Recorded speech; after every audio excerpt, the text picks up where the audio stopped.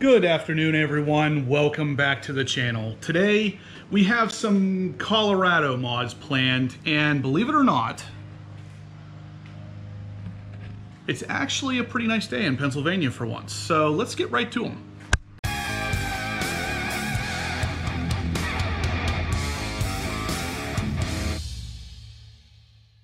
All right, guys, so here's what we got today. This is a 30-inch curved Black Series light bar from Rough Country, and as you can see in here, it's all blacked out. So the little Allen screws here, black.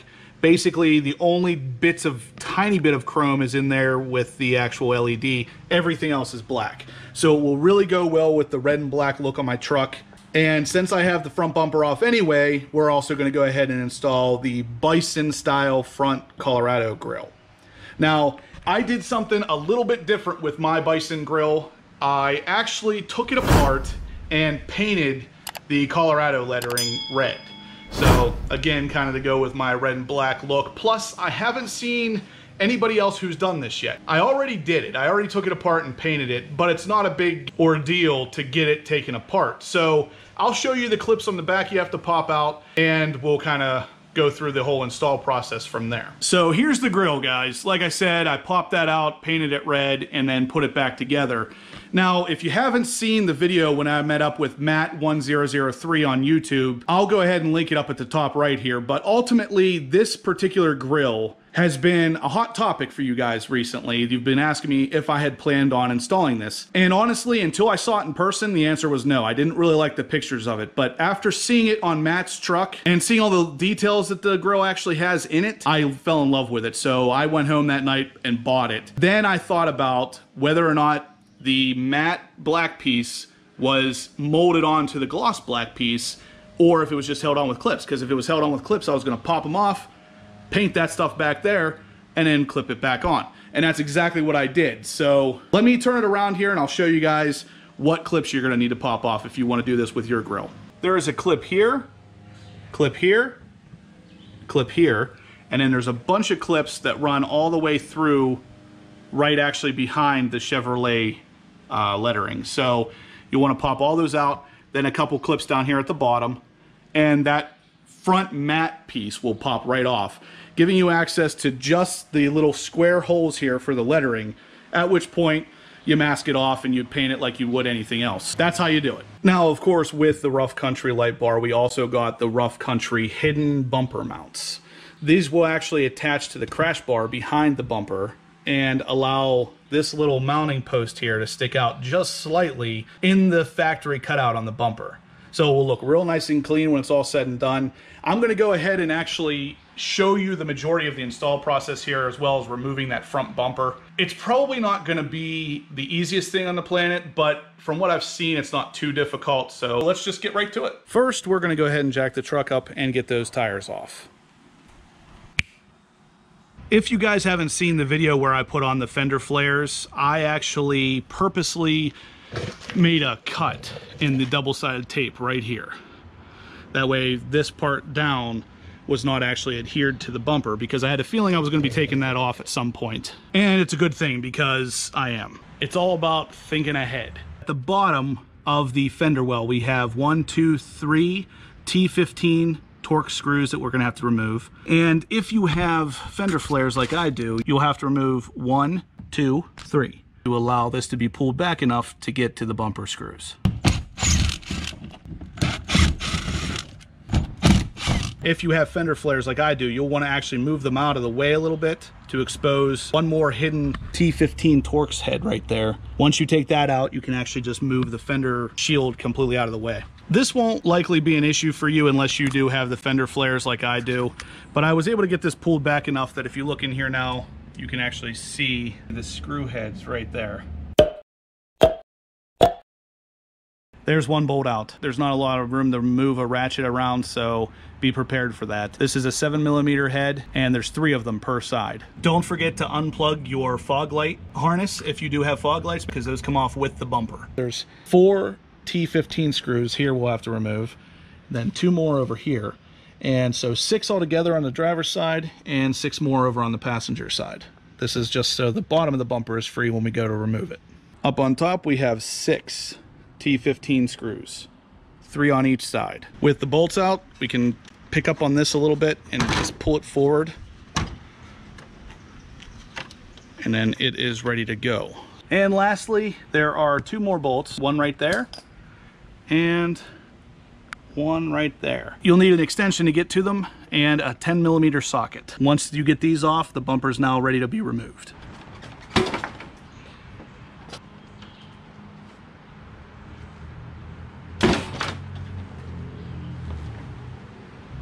Make sure you have something nice and soft to set it on, especially if you're going to go ahead and remove the grill like I'm going to. You want it to be nice and soft, that way it's not getting scratched up while you're taking this off.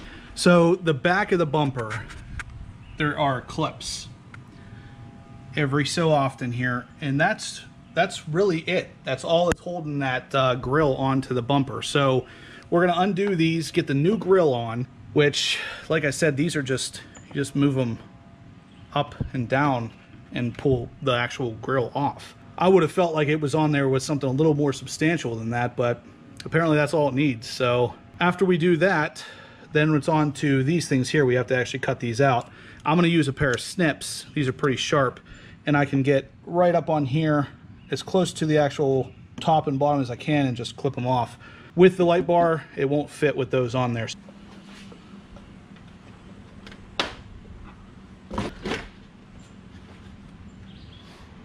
And in true car guy form, I'm going to go ahead and clean up this edge right here, this lip that sits underneath the actual grill, just so it's good and clean for the new grill to go on to, less to possibly get scratched up. Look how beautiful, guys.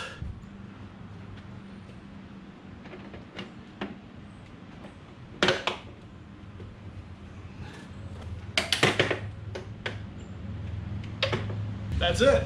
It is ready to be installed. There it is.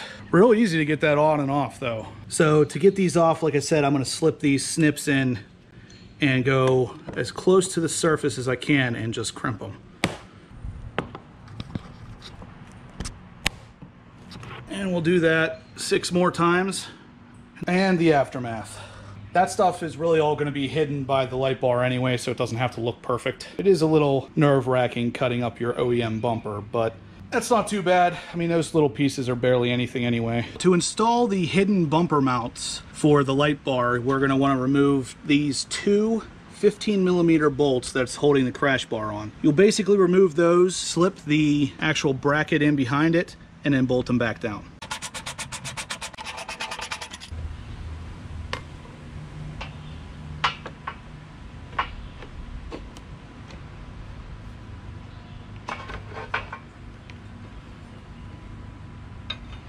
Just like that.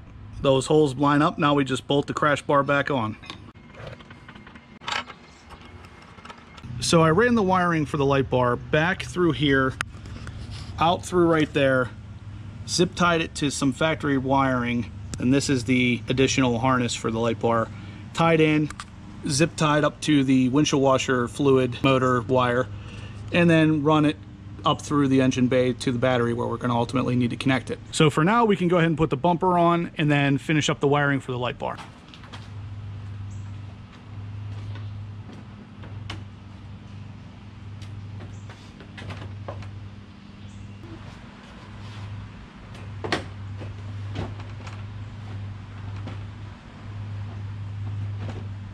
There it is, guys. What do you think?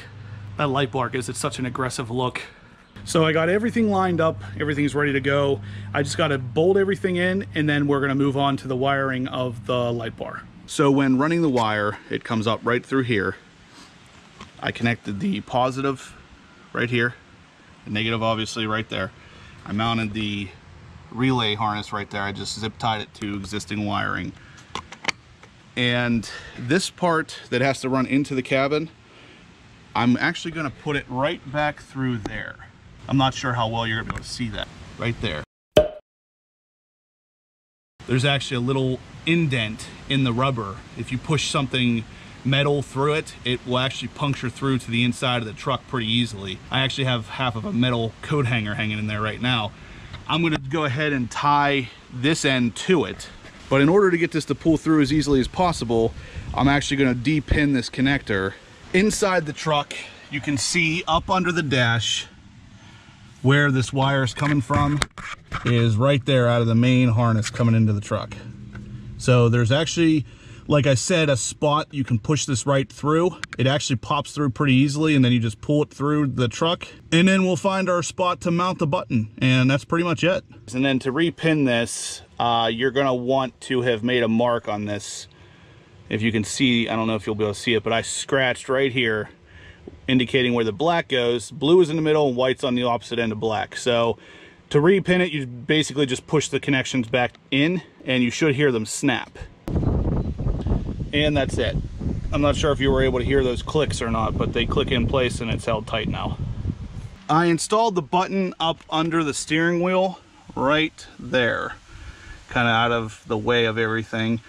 Ran the wire down behind the actual steering wheel, out beneath the dash, and this is where it's connected right here. I'm just gonna go ahead and zip tie the rest of the wire up under the dash, and then we're all done. And here's the final product, guys. All lit up, ready to go. It is extremely bright, and it looks great. I mean, it actually looks good on the truck even when it's not on. All right, guys, that's gonna do it for today's install. We ultimately got the Rough Country 30-inch curved black edition light bar installed and the Bison style Colorado front grille. Ultimately, I think it looks fantastic. It really gives the truck a real nice sporty look. And honestly, it's all OEM parts, so everything fits beautifully. And the fact that I was able to pop that grille apart and paint the Chevrolet background in, it really helps set it off. Just gives it that little bit of a difference where it won't necessarily look the same as a Bison if I ever run into one on the street. Or I know the 2019s actually had the option for that grille as well, so it will set me apart a little bit from all of them. The install wasn't bad though. The hardest part obviously is removing the front bumper. That only really had to be done for the actual hidden bumper mounts for the light bar. You can install that front grille without removing the front bumper.